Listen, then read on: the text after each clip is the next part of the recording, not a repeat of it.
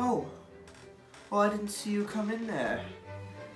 My name is Arlo and welcome back to Bible Studies.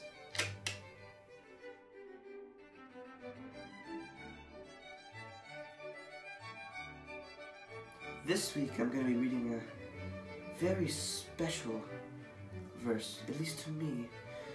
It's one that I can relate to in many ways.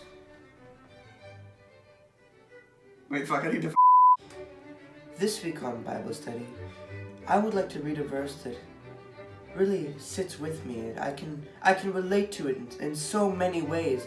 In fact, I have been in this position, and I can understand what this guy is going through. Here we go. When I went out to the gate of the city, when I took my seat in the square, the young men saw me, and they hid themselves.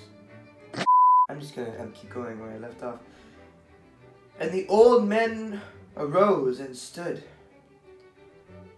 The princess stopped talking.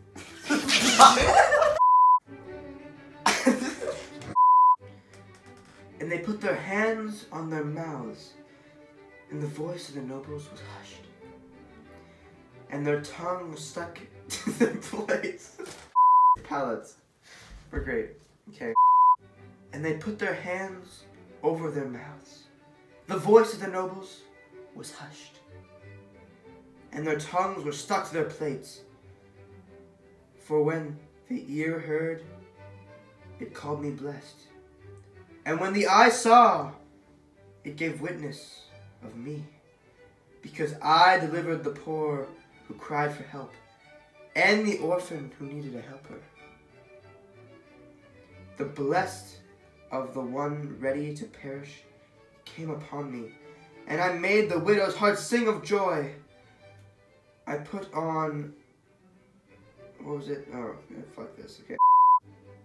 I was eye to the blind, I was feet to the lame, I was a father to the needy. And I investigated the case, which I did not know. I broke the jaws of the wicked, and snatched the prey from his teeth. And then I thought, I shall die in my nest. And my bow is renewed in my hand. Well, well, well. I think that's enough God for one day. I'm gonna leave you with this. Whenever you feel sad, but let me leave you with this. Whenever you are feeling sad, or lonely, or depressed, or satanic, just think that out there somewhere, God loves you. So let there be light. Bitch.